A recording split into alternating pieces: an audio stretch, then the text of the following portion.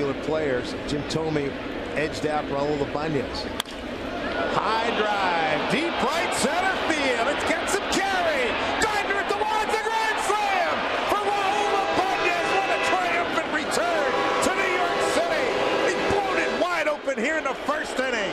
His second home run off of Phil Hughes. His second home run as many nights.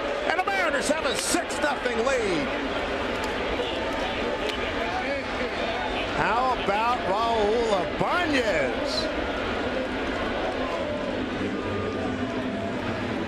I think this is a curveball. It's a curveball that's elevated up in the strike zone, and Raul looking for a pitch that's up that he can get to the outfield. Again, he has been a hot hitter for the Mariners lately. A home run last night, and this a grand slam home run on a